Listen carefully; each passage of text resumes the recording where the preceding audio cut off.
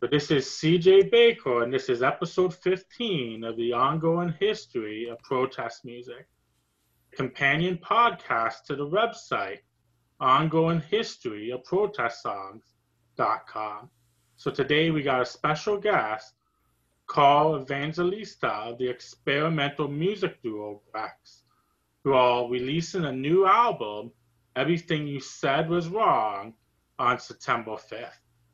So thanks for being here, Karl. Thank you so much for having me. So we're doing this over Zoom, so we all social distancing. So how are you managing with the pandemic? Uh, we're we're fine. The complexity, um, obviously, in the United States is severe, and in California especially, we locked down very early, and the situation has just more or less gotten exponentially worse as time has progressed. So, both as a California resident and as a musician, it's been pretty difficult in the past several months. Yeah, I guess as a musician, at least any I've talked to, you probably have had a number of concerts and tours canceled and probably affected that. Yeah, we would have been on tour right now, actually, if that had been the case. So everything is effectively just shuttered right now. So you've been doing a lot of live streaming or Yeah, that's been basically it. There's been a lot of I was just talking to someone about this, but one of the advantages of the community here, and maybe of the people who operate in sort of fringe musics, is that there was already an infrastructure in place, an alternative infrastructure in place that allowed for things like live streaming. So the adaptation wasn't very difficult, but the financial circumstances are still untenable. It was still difficult. okay, so at least a little bit of a positive there, Yeah. but still a challenge. So as we previously mentioned, you'll be releasing a new album as part of your duo. Everything You Said Was Wrong on September 5th. So what's the significance of that album title? So actually, it's a paraphrase of a line from the last Star Wars movie, or no, two Star Wars movies ago. That's sort of the, but it's also a way of it's simultaneously our attempt to kind of be self-effacing, operating on a cultural fringe or an artistic fringe, but also, I mean, on a certain level, a political fringe as well. Um, when they're when you're out on the edges, sometimes it's difficult to assess whether what you're doing is correct. Yeah. So it's also our way of saying that we're not even really sure if what we were doing was the right course of action, as I think is often the case. But it's simultaneously our way of attempting to self-define, because this band has had a difficult time not only with category but just sort of fitting in to like these overarching cultural strictures. So yeah, it's also a way of saying that we're going to have to be the ones to define who we are. It's very difficult for us to fit within your categories, which I know is kind of a hoity-toity way to say it, but it's reflected in reality. Yep, it is. So I would say like the album as a whole, I would definitely describe as socially aware. Like it seems to like there's a couple of songs that seem to touch upon issues of anti-conformity, and I know there's at least one song that addresses environmental issues.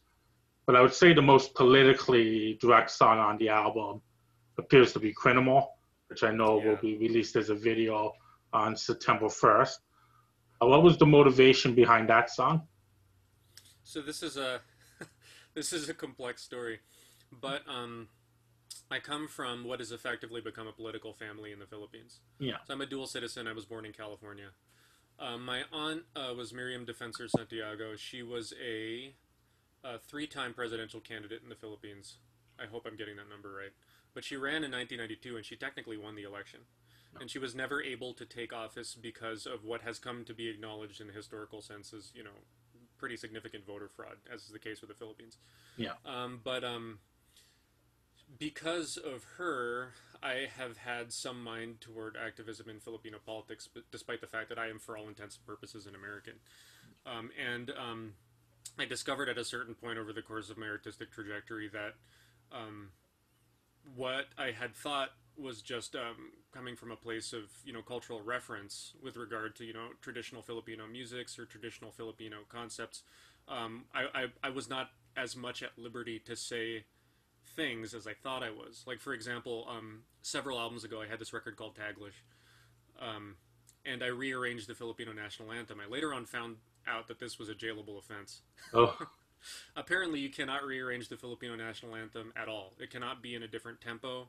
oh, It cannot be in a different tempo, in a different meter, in a different key than it was originally composed in.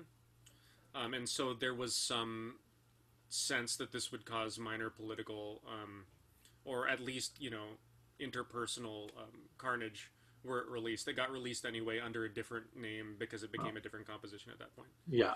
So before my aunt passed away a couple of years ago, she ran against Duterte, and this was before his engagement with this practice of extrajudicial killings was made really plain. Yeah. In fact, there was a lot of support for him in the Philippines just because he seemed, much as Trump did in the States, he seemed very much as a not career politician, someone who was more, grassroots, and he was and appealing to sort of populist sentiment. And then, of course, after he took office, it became clear that there was all of this fascistic underpinning. So, Criminal was my attempt to both speak to that practice, to Duterte's shift toward these fascistic practices, and also an attempt, I guess, in a way to understand how the Filipino people would empathize with a person like that after, decades, centuries of colonization and, I guess also homegrown fascism. That's just been the case of the Philippines forever. Yeah. So, You already, I guess, touched upon it a little bit. So when you write a song that's that direct, is there concerns about potential backlash? Artistically, I mean, in a very general sense, no. Yeah. Artistically, no. Just because I feel like one of the advantages of the arts, as I'm sure you're very aware by virtue of this website that you run. Yeah. And one of the conclusions I've come to, coming from the family that I've come from, is that as an artist, it's sort of your responsibility to speak to things.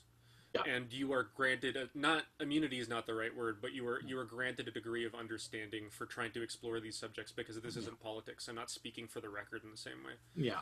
But at the same time, and I am not making this up, even though this has come up many times, there is a very real danger of retaliation. No. I have had to travel with bodyguards in the Philippines, and in America you are not as protected, and Duterte has his supporters in America. There is no clear extent to the repercussions for this. No. My hope is that any sort of danger is imagined at this point. But there's if you do this kind of work, there's never a 100% guarantee that you're safe. That's just how it is.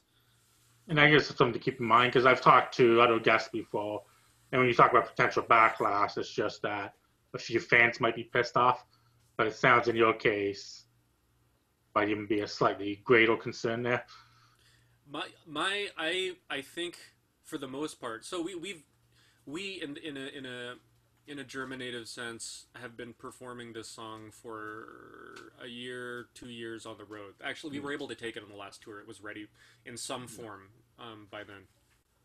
And I've actually found the response in the quarters we played it in America to be just overwhelmingly positive. Just it has resonated with. I mean, people are pissed off, as you know. Yeah. It's one of those things that taps into that kind of fury, that kind of song.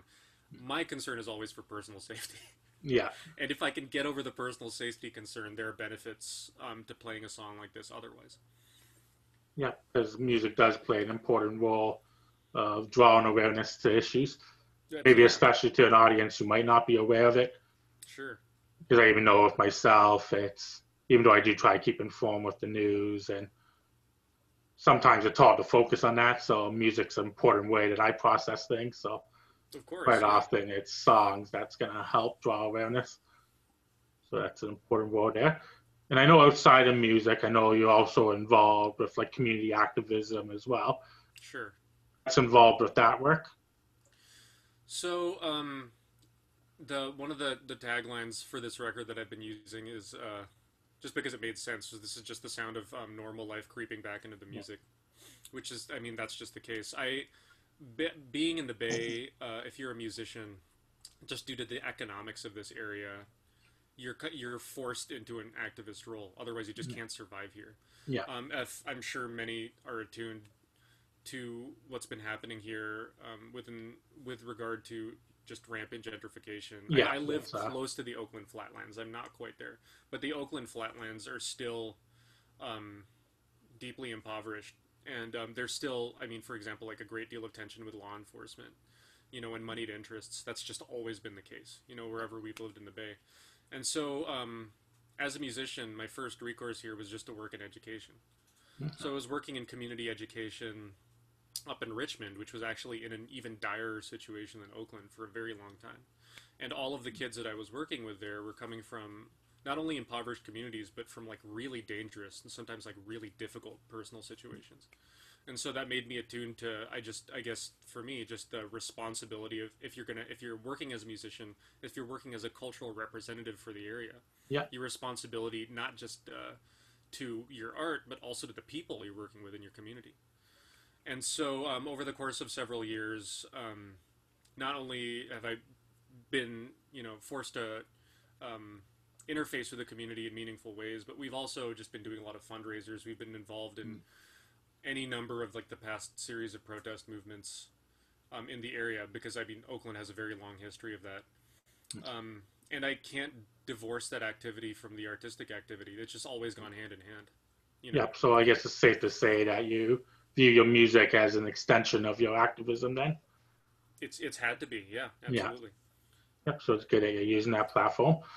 So going back to your music, is there something else that stood out about your music and the album as well? Like I know you have, like, for example, 3 songs in a row about rats, and I know this is a subject Right. that you seem to written about in the past as well. So what is it about rats?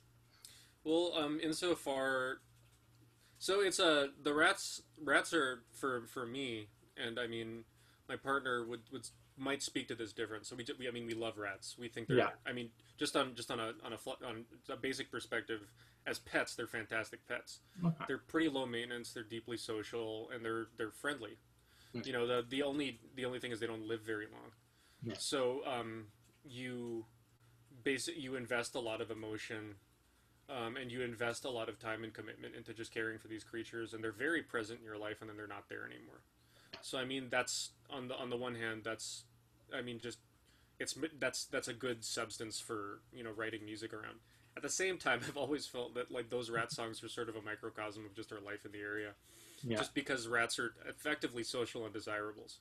Yeah. You know, my first experience with rats was because my partner and my bandmate had rats first. She basically just took her first rat and just dumped the rat, her, wicka wicka on my shoulders, and I just had to kind of deal with it. You know, I just suddenly had a rat on my shoulders. I didn't know what to do. Yeah. And then I gradually developed like a sense of love for these animals. But I guess our constant return to rats as subject matter has a lot to do with the idea that these are creatures that are deserving of a lot of, you know, love and care, and they're creatures that also most people just don't like. Yeah. You know, just on a surface level. And I find that really interesting. It's very similar to experiences if you're working in fringe music, if you're living in a difficult community. Like I feel like that's something you can relate to. Yeah, and I think that's because it did seem to have like a deeper metaphorical meaning there. I think it is something that's relatable because, for example, even if you're looking at in politics, it's quite often you see like the class distinction. So there's a group of people that are all undesirable and they don't get Absolutely. the attention that they or the love that they deserve. Good. So musically, like what is some of your influences? So the band. Oh, sorry. I think we had a slight delay. What was the end of your last question? I just. Oh, just the idea of what your musical influences were. Oh. Yeah. So the band has always been bridging of 2 poles. Yeah. So my partner's her background when she was, so we met at Mills College. Okay. I was in the graduate program, which is co-ed there. We're roughly the same age, and she was finishing up her degree in biology.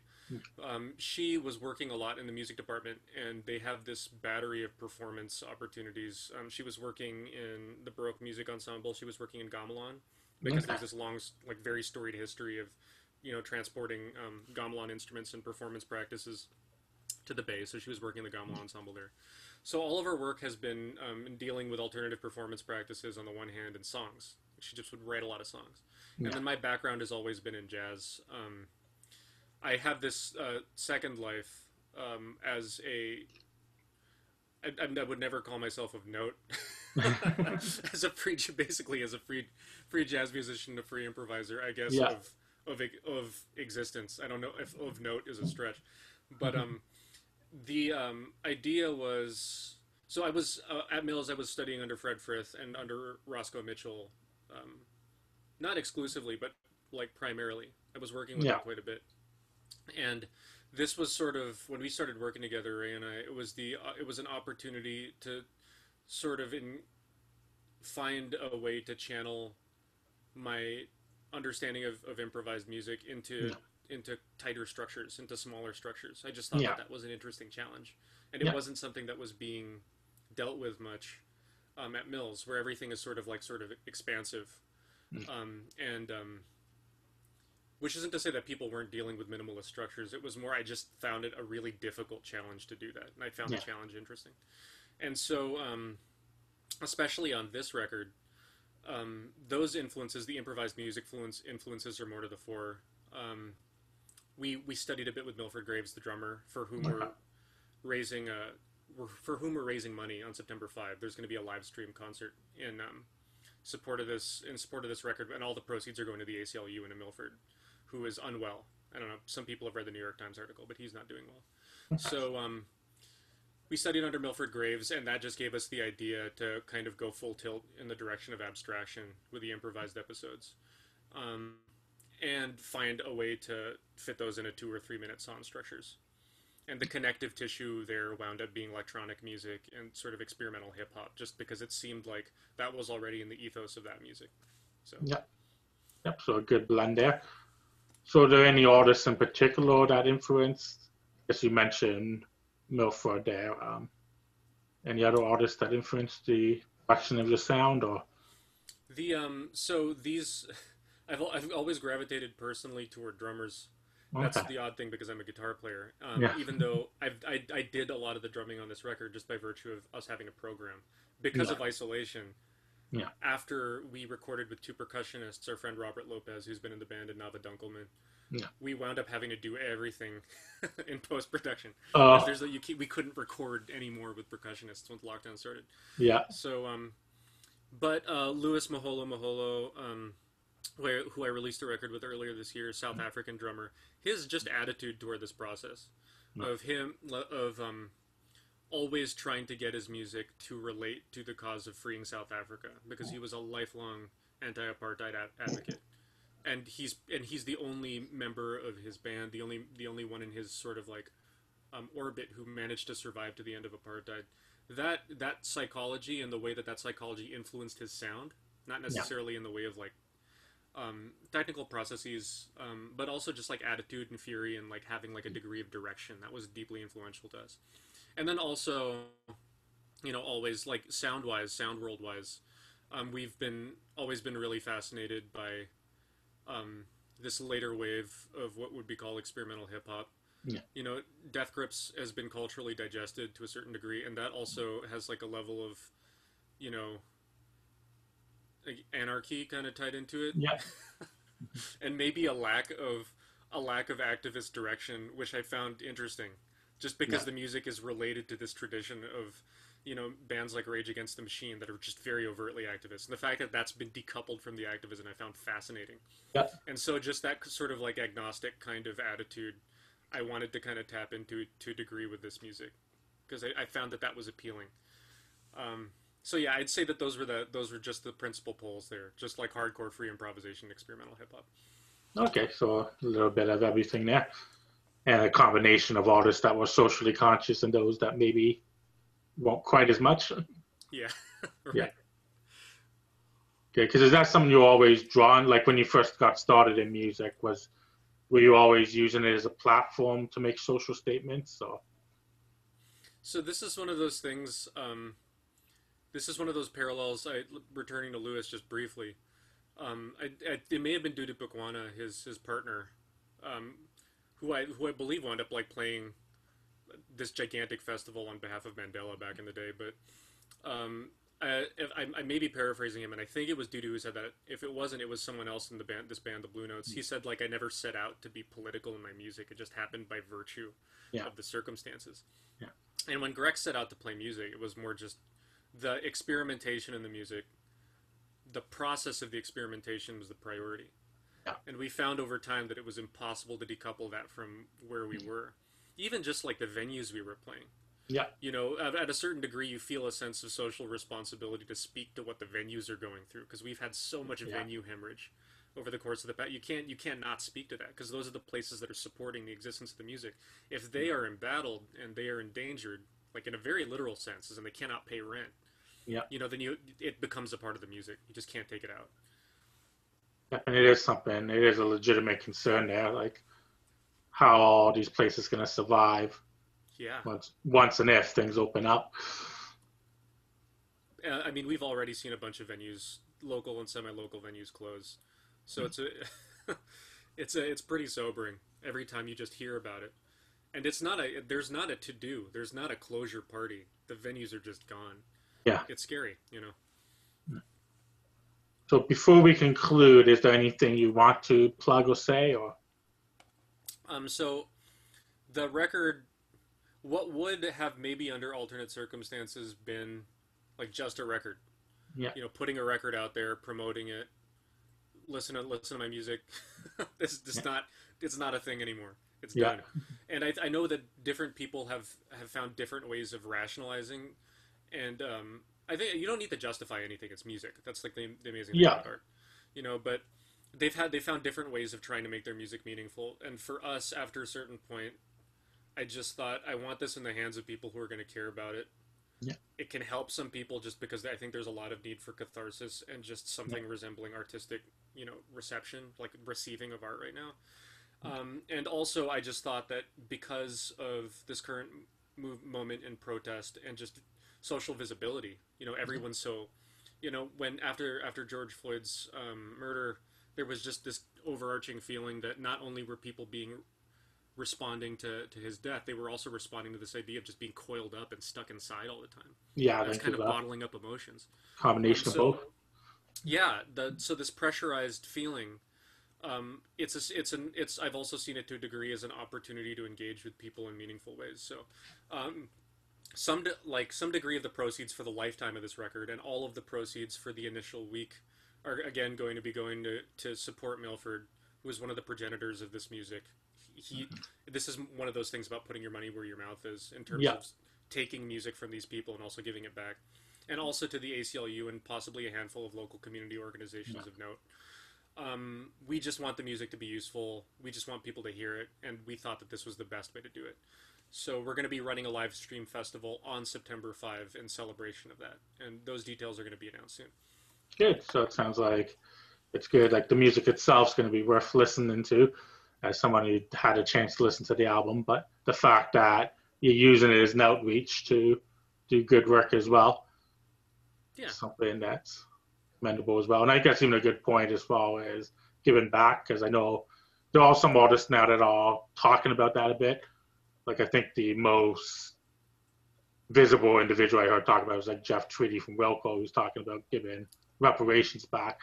But I think that's an important conversation to have within the music community. I mean, that's complex. You know. Oh, sorry, I didn't want to cut you off. There's just like a slight, Yeah. That's interesting you mentioned that. I have actually heard the word reparations. Yeah. There's a big, I mean, as I've always thought about this, and this gets into a territory, I know we're concluding. This is a hard tangent now. That's okay. But this actually gets into a territory I find fascinating, which is that as a full-blooded Filipino, I have always been on the periphery of this debate. Yeah. Like in terms of black music and white appropriation of black music. Yeah.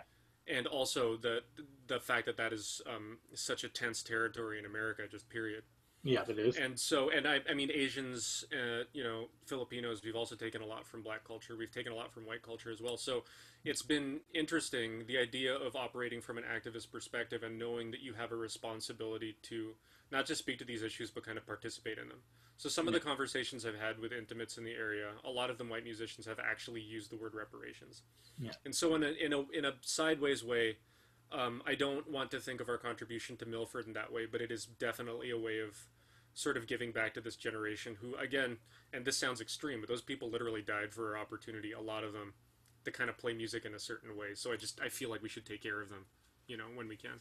Yeah, I think it's an important discussion to be had. So I'd like to thank you again, and I definitely encourage everyone to check out your album. Everything you said was wrong, which will be coming out on September 5th. Yeah, and thank you so much for having me. This is it's a great website you put together. Thanks.